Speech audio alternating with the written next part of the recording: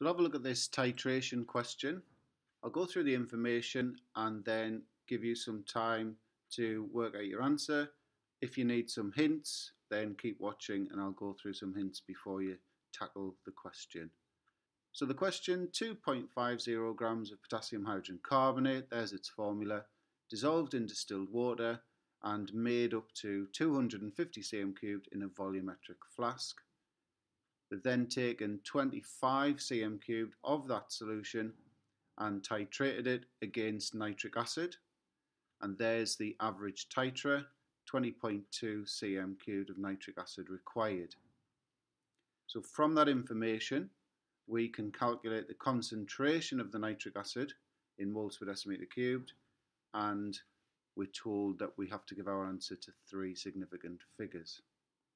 And obviously there's the chemical equation for the reaction. So like I said, if you need some hints, keep watching. If not, pause the video, have a go at the calculation, and then I'll go through it. Some hints for you. Calculate the moles of potassium hydrogen carbonate dissolved in the flask. Calculate the concentration of the potassium hydrogen carbonate solution. Calculate the moles of potassium hydrogen carbonate used in the titration. Use the chemical equation to deduce the moles of acid used in the titration, and then from that calculate the concentration of the nitric acid. So over to you now, pause the video and then play on for the answers.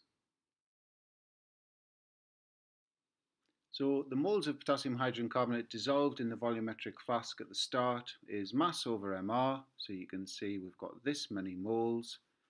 As a concentration, that's these moles divided by the volume they're in, remembering the volume must be in decimeters cubed, and so we get this.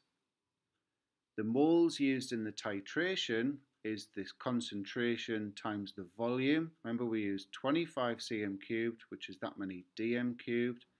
So we're using this many moles in the titration. Nice easy mole ratio, 1 to 1, and so the moles of nitric acid is the same as the moles of the potassium hydrogen carbonate, so that number repeats.